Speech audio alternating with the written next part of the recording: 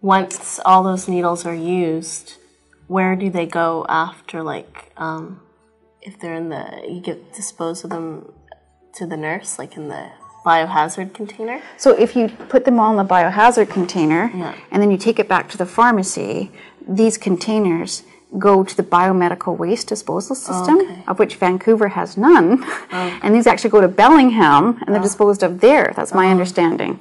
And then if you put them into the other containers, like a hard plastic container or a coffee tin, those go into the landfill.